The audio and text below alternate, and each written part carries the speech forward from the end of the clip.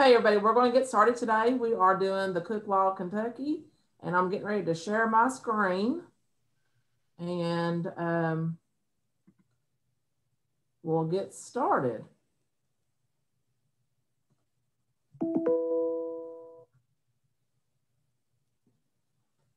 No, sorry. From the beginning. Okay. Okay, so today we are going to be talking about Cook Wild Kentucky, and it is about duck. My name is Nanette Banks. I am the Letcher County Family and Consumer Sciences Agent here at the Extension Office. And there on the screen is my email address, our office phone number, and my cell phone number. So if you need to get in touch with me, here is the contact information, and we can send you whatever information you want from this video. So here's Cook Wild Kentucky, and we want to know what Cook Wild Kentucky is. It is a partnership between the University of Kentucky Extension, the Kentucky Department of Fish and Wildlife, Feeding Kentucky, Hunters for the Hungry, and the Kentucky Department of Agriculture. Current recipes that we have currently are venison, fish, frog legs, duck, and rabbit. We have done a Cook Wild Kentucky on venison.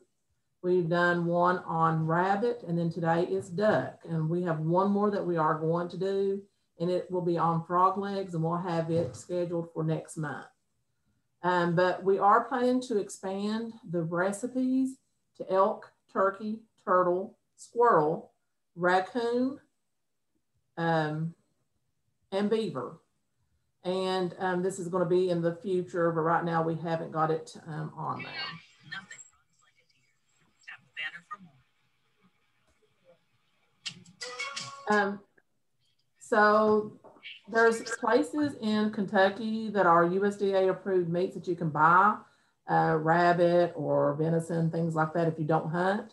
There's the Good Foods Co-op in Lexington, Critchfield Meats in Lexington, Kroger, but when you go to Kroger, make sure that you call ahead. If you are going just for that, call ahead to see if they do have the wild game, because they don't carry it on a regular basis all the time.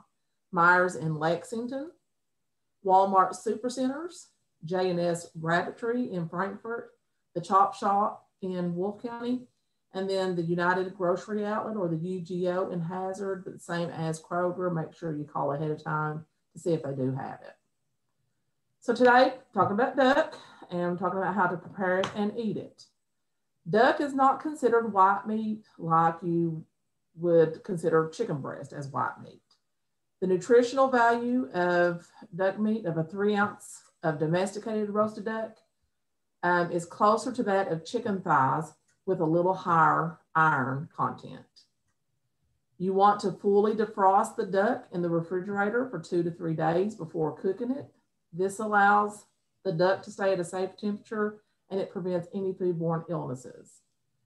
Always cook any type of poultry, whether it's duck or chicken, at a minimum of 165 degrees, and that doesn't matter if it's farm raised or if it's wild game. And always wash your hands properly with warm water and soap for at least 20 seconds. This is before you start cooking.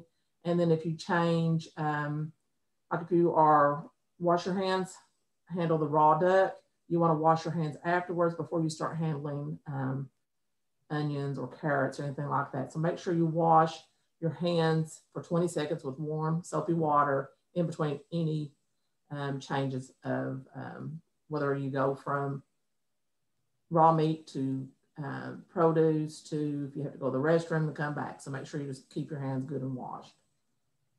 Never wash or rinse any type of meat. I know some people think that you should always rinse your chicken and poultry.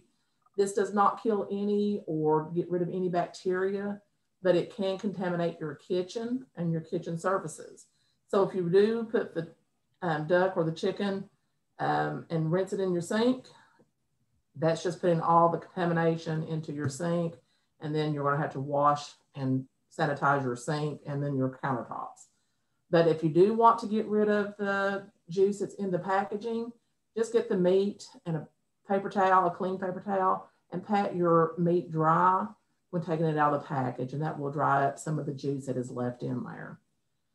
With the duck, you can cook the neck of the duck to make stock to use later on. Use a rack when roasting duck so it will sit up off of the fat, because like we'll talk about here in a little bit, duck is a little fatty, and the fat drippings will drip into the pan. So if you have the duck sitting higher on a rack, and that fat drips off to the bottom. And then a basic roasting does really well with duck, and you can just add some seasonal vegetables. And that's what we did today. It's called duck and potatoes. So it's just a roasting is all it is. So this is the recipe, and it's called duck and potatoes. And you'll see the picture here is a whole duck. When I went to Critchfield Meats to buy the meat, it was not a whole duck. I ended up with duck breast. So my recipe looks a little different than this one because it's just the duck breast. But here are the ingredients: 1 wild duck that's been cleaned, 1 unpeeled apple cut in half, but make sure with any produce, fruits or vegetables, that you wash before you put it into the food. So I washed the apple, I cut it in half, and then I did cut out the core. I didn't want the core in it.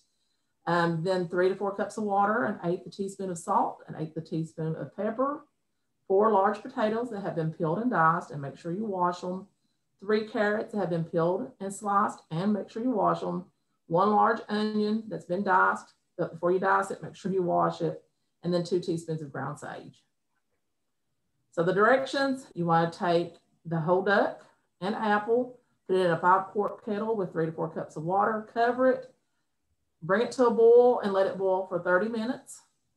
Then take it off the heat, put the duck in a 15 by 10 baking dish, and then use 2 cups of the reserved liquid from the boiled duck and put it into the baking dish. Season that with your salt and pepper, and then you want to cover it with aluminum foil and put it in the oven at 350 degrees for 45 minutes. After the 45 minutes is over with, bring it out of the oven, take the foil off, and then add your diced potatoes, sliced carrots, diced onion, and your sage, and then put it into the oven again. Bake it for 45 minutes to 1 hour or longer until your duck and potatoes are tender. But remember to make sure the internal temperature of the duck is 165 degrees at the leg joint. And then make sure you keep an eye on the duck and potatoes to make sure that you don't run out of the liquid. Because if it does dry up, you want to add a little bit of reserved liquid back in there. And it does tell you here in the notes to reduce fat content. You can remove the skin and visible fat before cooking, and this helps reduce the wild flavor taste in the duck. This does serve 6 people, and it will give you a 3-ounce meat serving, 1 potato serving, and a 1/2 cup of vegetable serving. So now the nutrition facts is 600 calories for 1 serving, 29 total grams of fat for 1 serving, 10 grams of saturated fat, 0 grams of trans fat, 150 milligrams of cholesterol, 190 milligrams of sodium, 46 grams of carbohydrates, 6 grams of fiber, 7 grams of sugar, 38 grams of protein, and then it does provide 0% daily value of vitamin D. It does provide 4% of your daily value of calcium, 60% daily value of iron, and then 30% potassium. So now I'm going to share another screen and show you how we do the duck. Okay, does everybody see that now? Okay, so I've already cooked the duck and apple, and I have already put it in the oven and baked it for another 45 minutes, and this is what it looks like. So, and I've already put the salt and pepper on it. So now what we're going to do, we are going to add, and you can see this is the 3 carrots. So I'm gonna put those in there. This is 1 large onion. And as you can see, this is 1 large onion that's already been just roughly chopped. It's like a big dice is what it is. And then I have And you can see I'm gonna pour the water. I'm not gonna pour the water off on this because we need a little more water. But to keep the potatoes from turning brown, I put them in water when I diced them up. But we're gonna put the water back in there. So now what we're going to do, this is the 2 teaspoons of ground sage. I'm going to sprinkle that over top and then put it back in the oven for 45 minutes to an hour. And let that bake. And then, because we are on TV or on video, I can show you what the prepared dish looks like afterwards. This is the duck, and I want to show you. You see the fat on here? That is just fat. That's not the meat. That's the meat. This is the fat. So we can just remove that and don't have to eat that. So I'm going to do that on all pieces to where we don't have the fat on here and you don't get a piece of that fatty taste. But this right here is what it looks like. It's just really just potatoes, carrots, onions, and meat. So now I am going to stop sharing this screen and go back to the PowerPoint.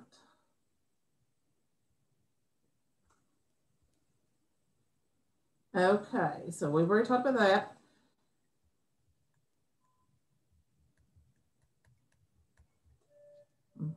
Okay. So now we're going to talk about different kinds of duck for eating. You have the mallard, which is the green, the one with the green head. It's a smaller type duck. It is a little greasier than other ducks, and it is farm raised on a limited basis.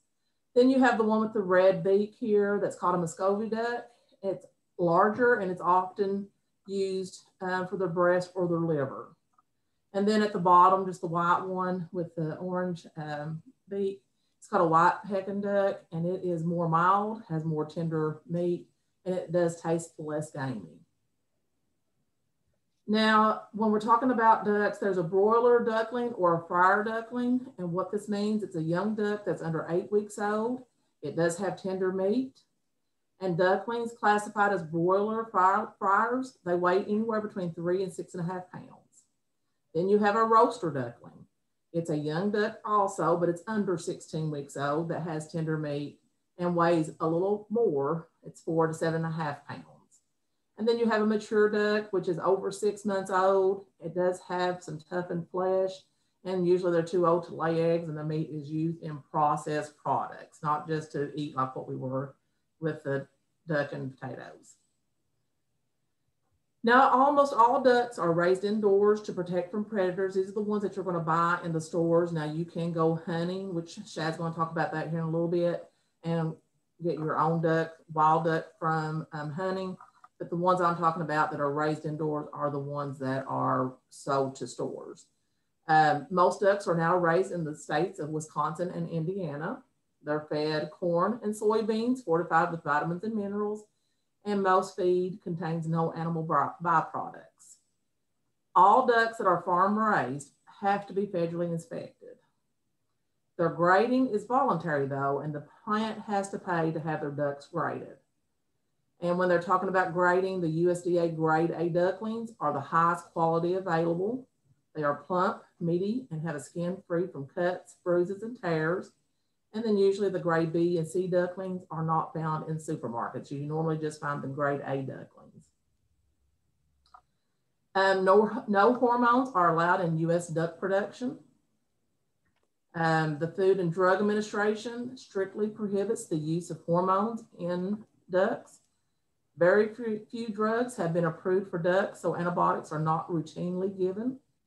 And if a drug is given, it's usually through the feed. And they do have to have a withdrawal period of days required from the time it is administered until it is legal to slaughter the bird. So the residues can exit the bird system. So you don't have the drug in the bird when it is slaughtered. Additives are not allowed on fresh duck if the meat or giblets are processed. Any additives such as MSG, salt, or sodium ethorbate must be listed on the label. Now we've talked about the little fat on the duck. Ducks, they swim. So they have a fat layer beneath the skin that keeps them able to float. Before cooking a whole bird, the skin should be pricked all over with a fork to enable the fat to render out. And I did do that. I went into the duck, pricked it with a fork all over, and it let a lot of the fat come out. But the fat layer on the underneath part of the duck must have melted and disappeared for the bird to be done. And we did have a little bit left on there, but I did not remove any of that. The fat is not marbled into the meat, so it can easily be removed from the surface of a raw duck if you are deboning the meat before cooking, which this was duck breast, not one that had bones in it. So retail cuts of duck, a whole duckling includes giblets and neck, bone-in parts such as whole legs, breast quarter, and breast. You have boneless breast, skin on or skinless, and this one was skinless. Giblets, which include the liver, heart, and gizzard, sold with the whole birds. Then tongues and feet. It's a delicacy most exported to Hong Kong, but some used by Asian Americans. Processed products such as smoked, cooked breast, sausage, and hot dogs. And then some cuts may be used mainly for food service and restaurants. So when you are thinking about cooking duck for your family, you want to allow 1 to 1.5 pounds of raw weight per person. Raw boneless meat yields about 3 servings per pound after cooking. And you want to estimate 3 to 4 ounces per person for fully cooked products. And because all duck meat is dark, it has a stronger flavor than chicken breast meat and even chicken leg meat. You can marinate duck in the refrigerator for up to 2 days, but you want to make sure you boil the used marinade before brushing it on the cooked poultry, and then discard any uncooked leftover marinade. Because the demand is not as high as for other poultry, duck is usually kept in the frozen food cases at grocery stores, and what I bought was frozen. It may be more readily available at holiday times because a lot of people will have like duck for dinners at Christmas and Thanksgiving. Select duck just before checking out at the register. Place a duck, the raw duck, in a disposable plastic bag.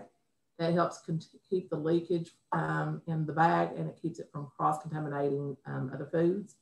Make the grocery your last stop before going home. And then when you get home, make sure you refrigerate immediately and use within 1 to 2 days, or freeze it in its original packaging. And then when you're picking up a fully cooked duck, be sure it's hot when you pick it up. You don't want a lukewarm duck. You want to make sure it's hot. And then use it within 2 hours, or cut it into several pieces and refrigerate in shallow covered containers.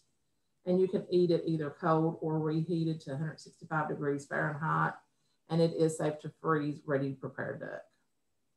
So now Shad is going to come on and talk to you about how to hunt duck. Okay. I'm Shad Baker, and I'm the Letcher County ANR agent. That's Ag and Natural Resources. And I've not been a big duck hunter, but I have been a big hunter in general. So don't expect that I'm like Elmer Fudd or anything. I'm not an expert Daffy Duck hunter or anything like that. But I'll do the best that I can. Nanette, you can take it forward a slide.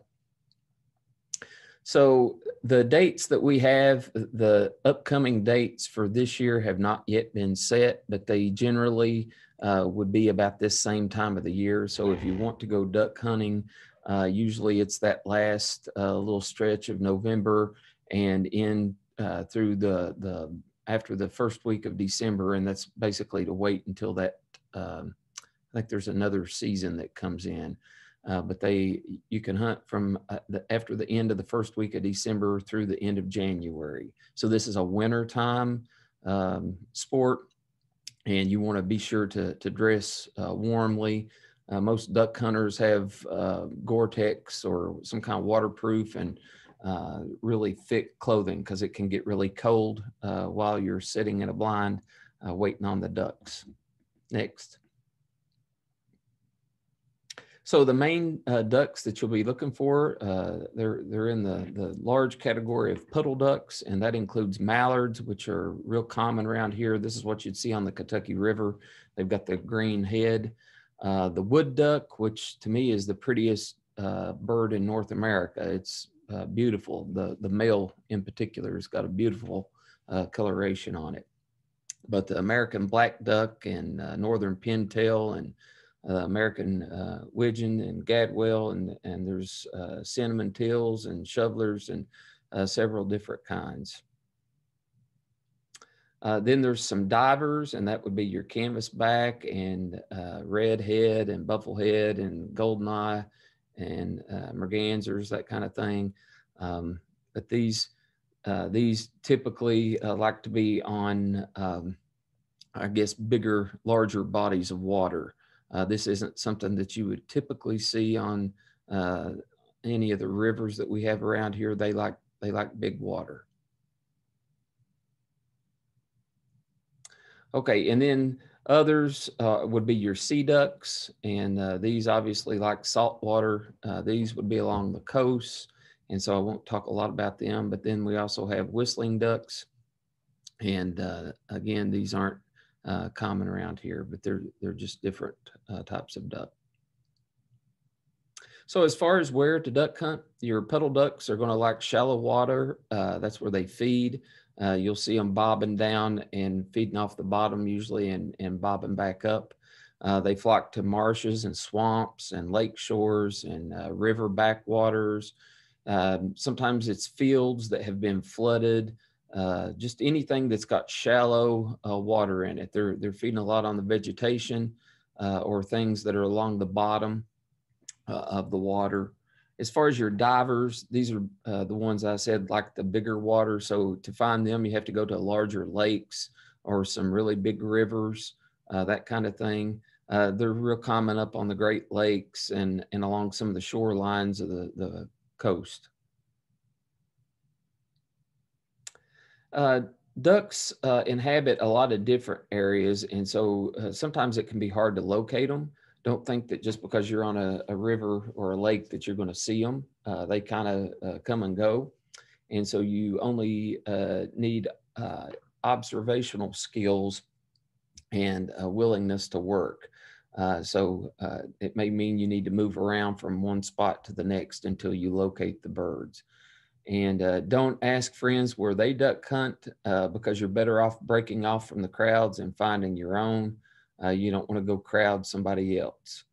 As far as the diving ducks, any place that you've got a good view of a lake where you can use binoculars or something to look across the water for them, that would be a good thing. Those puddle ducks, they like feeding areas, like places where there's fields of corn or beans, soybeans, oats, wheat, barley, that kind of thing, because they will go into those to feed.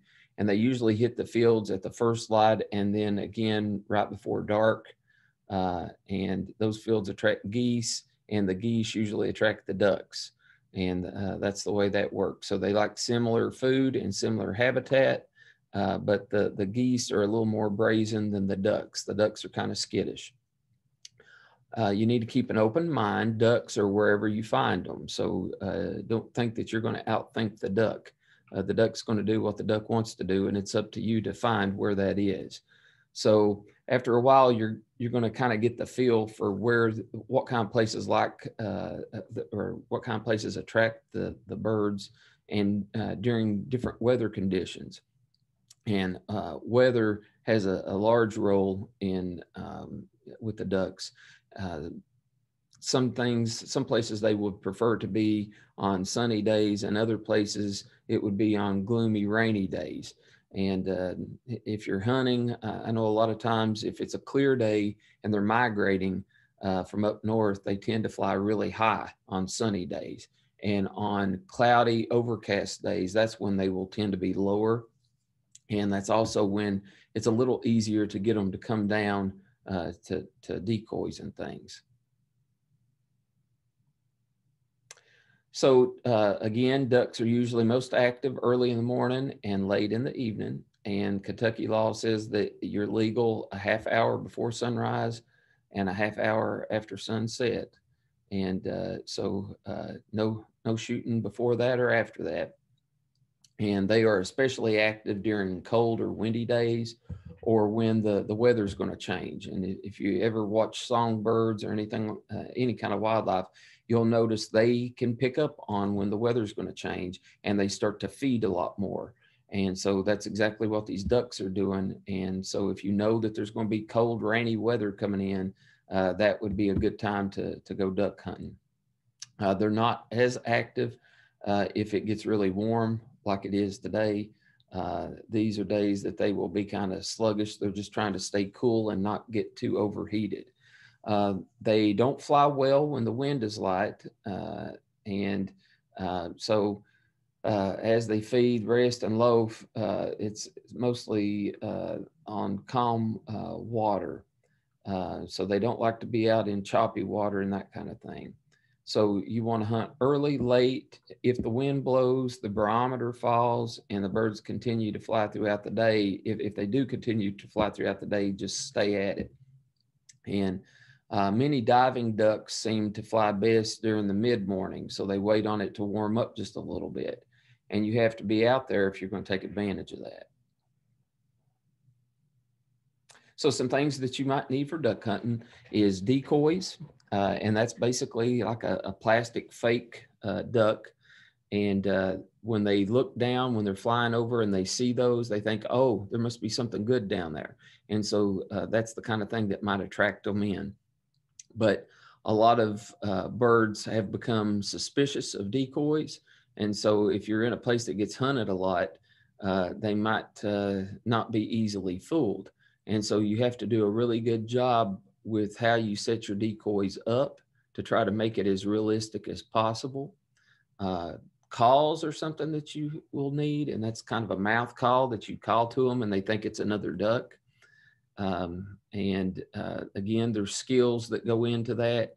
You can't just blow on a call and think that it's just automatically going to bring a duck in. You have to learn how to use it and when to use it and how loud to be. And it takes a lot of time to get good at this. Blinds are a necessity. They've got good eyesight. And if they see you down there, or if you move at all, they will not come down, and they will stay up too high for you to shoot. So you need a good blind, a place to hide. And chest waders or hip boots, because a lot of times you'll be in wet places, or when you shoot the duck, it may fall into the water and you need to be able to go out and retrieve the duck. Waterproof gloves for cold winter hunts, and then camouflage clothing for cold winter hunts. And then of course, guns and ammo. And it takes a good choke to shoot at ducks, because sometimes they'll be pretty high up, and the ammo is kind of site specific. Some of the wildlife management areas where you might go duck hunting, they don't allow you to use lead shot. A lot of times you have to use steel shot or something else. So you just need to be sure what the regulations are where you're going to go. As far as the decoys, there's a lot of different manufacturers, and they're not really expensive. But they've got some now that, you know, back in the olden days, they were fake and you could kind of tell they were fake. But the ones now, they've gotten really good at it, and they paint them and they look like a real live duck. And those modern fakes are kind of light, and they ride well on the water, and they don't break on the bank. So those are all positive things. They also have these full-bodied standing ones, and those cost more. Good goose and mallard models kind of add to it. If all you use are duck decoys, they might get suspicious. So I know a lot of people will throw in some geese decoys in with their ducks, because that makes it look more like it would in the wild. And some people even use like fake herons and things like that. And it's all to just make the ducks think that it's the real deal. And you can spend extra money on the polyurethane or the burlap wrap models that take a lot of punishment, and they won't sink. There's some that will flap in the wind. They've got wings on them that will flap in the wind, and it kind of makes the ducks think that it's even more realistic. So it's whatever you want to spend money on. Every decoy needs a line connected to a weight. You don't want these things blowing down the lake or down the river. You need to be able to get them back because they cost you money. So for individually rigged decoys, you might want to use some nylon line with high tensile strength and different types of line. That teared line lasts longer than just any generic line, but allow a lot of line for the area that you're hunting. It can take a lot of line to secure all your decoys. Make sure that you leave some slack so that the decoy kind of moves around naturally in the wind. If they're all sitting immobile in one spot, it's pretty obvious that that's a fake. And so you want it to move a little bit so that it looks like live ducks that are kind of paddling around down there. And you want to make sure that you allow more line than the depth of the water that you're going to hunt. You know, if the water is 3 feet deep, you don't want to use 3 feet of rope because it won't allow the decoy to move. You need to allow it to be about 6 feet long so that as it moves, there's enough to let it move around. Decoy weights come in a lot of different styles. There's sinker type weights and mushroom anchors and cup shaped weights and grapple hook anchors. And any of those will work in small water. If you get into larger water, it's going to change things a little bit. There are some models that dig in. They've got scoops or grapple hooks, and those secure the decoys better in sand or in larger water situations. As far as multiple decoys, sometimes you have a leader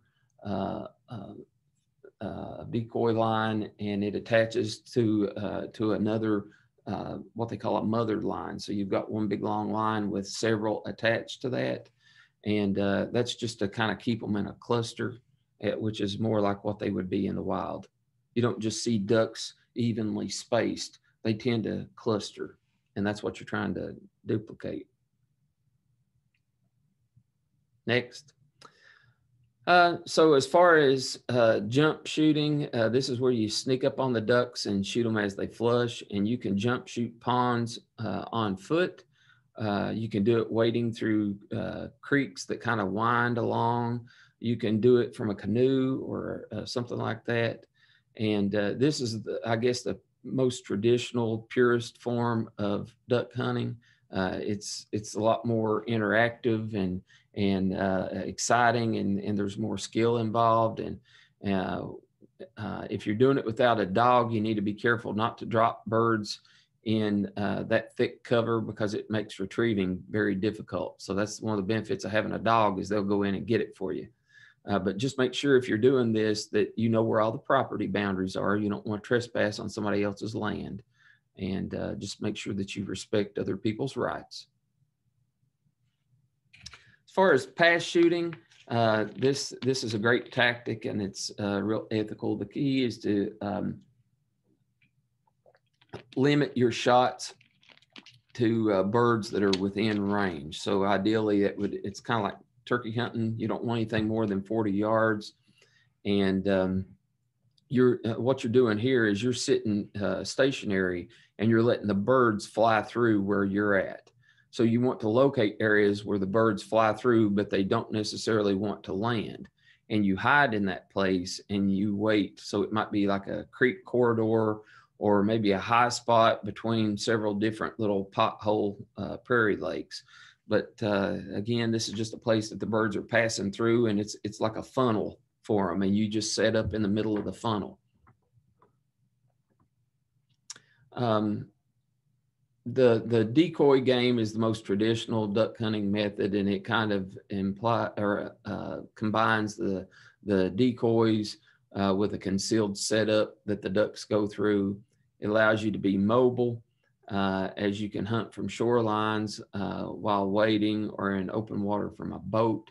You do need to pay attention to the wind direction, as the ducks tend to land and take off into the wind.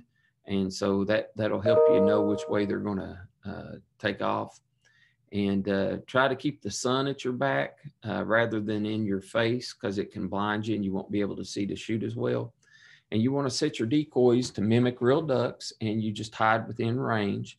and try to position yourself to one side or the other of your spread of decoys, because you don't want those ducks looking directly at you as they approach. You want their attention to be on those decoys. And so this is just a tactic where you move with your decoys from one place to another. And if you're hunting puddle ducks, mallard decoys work in almost every situation. So you don't have to have the kind of duck that you're hunting. If they see any breed of duck down there, it'll work. During teal seasons, you'll want to use blue wing or green wing decoys. And if you're hunting the prairies, that's going to be pintails or widgeons. And then if you're field hunting, using those goose decoys works for all other types of puddle ducks. If it's diving ducks that you're looking for, then bluebills or canvasback decoys work really well. And you want to use whistler decoys if you're hunting those golden eyes. So as far as the numbers of decoys to use, the size of your spread, which is what they refer to for your group of decoys, it's going to vary depending on where you are in the situation. If you're on a small pothole, a half dozen will work. So 6 is enough. But obviously, if you're in a big place, it's going to take more decoys if you're on big water. And if you're in marshes or something like that, your spread might limit how many that you can take with you. And again, more water, the bigger the water, the more the decoys you need to use. And sometimes it can take up to 6 dozen decoys to attract ducks from a distance. So, when people do this, they've usually got access to a boat, and they'll take a lot of decoys with them and set those things up and just be ready. And for really big water diver hunts, it may mean 200 decoys. That's a lot of decoys. But large fields, a lot of times they'll use these honker decoys, and it can bring in mallards or blacks to take a look. Don't use so many decoys that your rig doesn't look normal, though.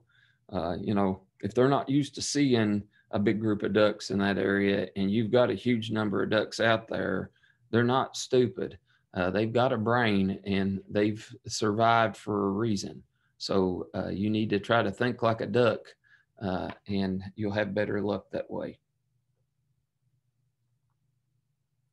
As far as the shape and the pattern, there's several different patterns you can use for how to set up those decoys. And the way you set it up kind of affects how the ducks come into your setup and where they'll try to land and whether they're going to feel comfortable committing to land, which is called finishing. Puddle ducks, they like to have holes, kind of openings between the decoys. So they don't like to fly in low over other ducks or decoys on approach. So you want to leave an opening in your spread for them. So some common spreads include a loose group of a few decoys, and that works well for streams or small ponds. Divers love to fly over their brethren when they approach, so you don't have as much of a problem with them being in a cluster. They usually feature, when you're hunting for divers, they'll use a large group of decoys upwind and then a long tail extending downwind like a runway. And so that kind of gets them to fly in and land there. And that kind of tells you where you would need to be set up too. You want to be down there by that downwind spot where they're going to come flying in. And just make sure, regardless of which one that you're using or hunting for, that you give them plenty of room to sit down. And if the birds seem to be shy about landing, you might need to adjust things and open up a landing hole for them. As far as the motion of the decoys, I already talked about the spinning wing decoys, and that can help in situations where the ducks might be decoy shy. Or in places where you're hunting ducks in fields or divers on big water. And most experts will tell you that models that have a remote controlled on-off switch can be really, really helpful. You don't want to leave those wings flapping just on and on and on. but if it's something you can turn off and on, that helps them think that it's the real deal. And if it's a on the water motion setup, there might be mechanized feeders or swimming decoys or jerk strings that kind of make it look like the duck is moving in the water. And those are really good on calm days when the wind's not moving the decoys very much. If you're going to call ducks, that adds a whole new dimension to the setup. So they're not just seeing a decoy, they're hearing what they think are other ducks calling. And most of those duck calls are mimicking mallards. So that quack, quack, quack, quack, that kind of a rapid sound, that's more like a mallard. And usually they're a tube, and it's kind of a barrel type piece that goes in your mouth, and it's got some reeds, 1 or 2 reeds on it. And you blow on them, and it kind of sounds like a funny kazoo, but you kind of huff the air into it, and you want it to be kind of a deeper, raspier sound that's more like a hen mallard would make. So there's several different calls. There's a quack, there's a highball, there's a feeding chuckle, and you want to make sure that you get realistic. If ducks are passing over your spread and they don't seem to be convinced, you can throw in a comeback call, which is just a fast series of 5 quacks that are kind of descending in cadence. So quack, quack, quack, quack, quack, quack. And that's the kind of thing that's saying, come back, come back. And always call at the tails of birds or when they're on the corners. So you don't want to hammer them when they're coming in, or if they're hovering above you, you can scare them. They realize that that's too aggressive, and you'll scare them off. But again, concealment is really, really important. If they can see you, they will not come in, and less is more. If the ducks are coming in, just be quiet. If it ain't broke, don't fix it. So don't get call happy and think that you've got to blow on that duck call just on and on and on. You'll end up scaring them off.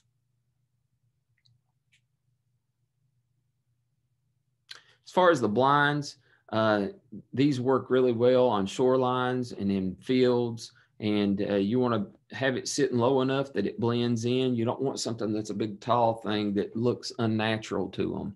And there's a lot of these commercial boat blinds that's just a thing that goes on the top of the John boat that makes it look like it's part of the marsh or the swamp.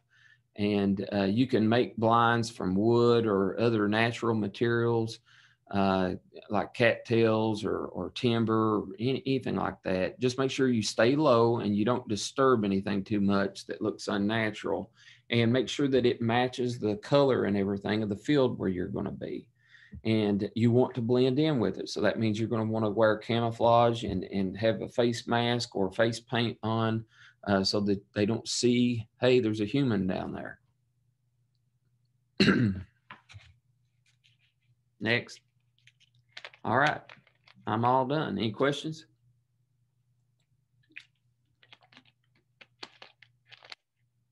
All right. Very good. It's all you, Nanette.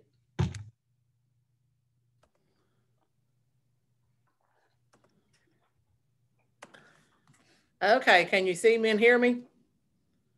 Okay.